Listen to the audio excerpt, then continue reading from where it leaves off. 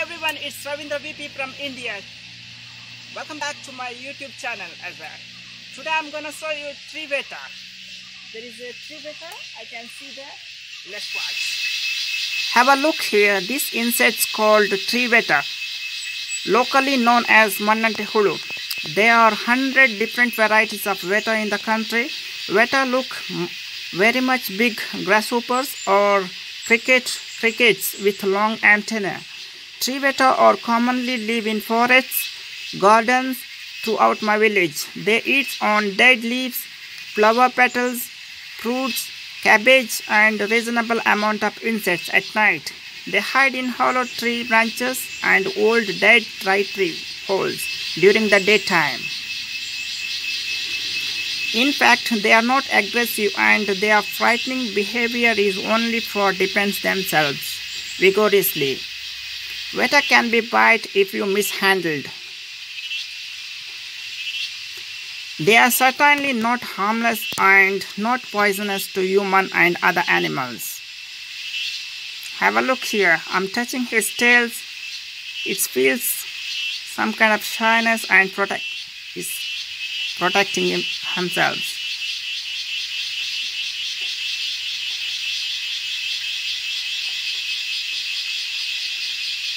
It can lift their hind legs in a defense display to look large and spiky.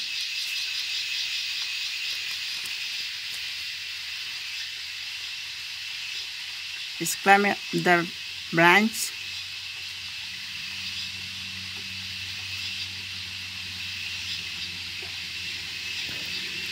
This kind of Weta cannot fly. It is earthbound. Tree Weta communicate by scraping their hind legs against the side of their body, making chirping sound. Other Weta can hear the sound through here that or on the side of their front legs, just below their knees. Adult lifespan up to 2 years.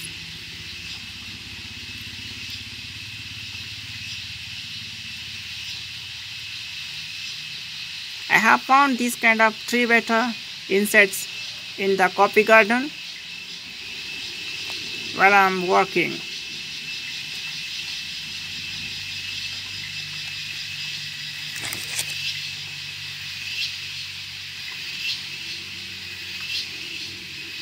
It's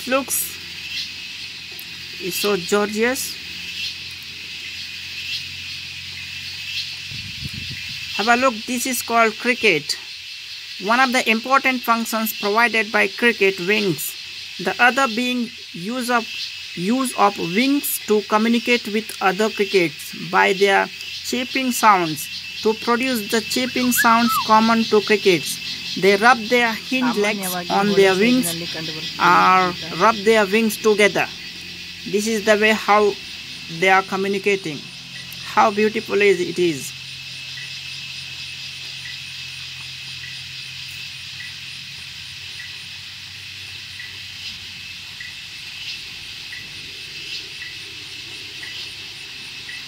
It can fly, not for long distance.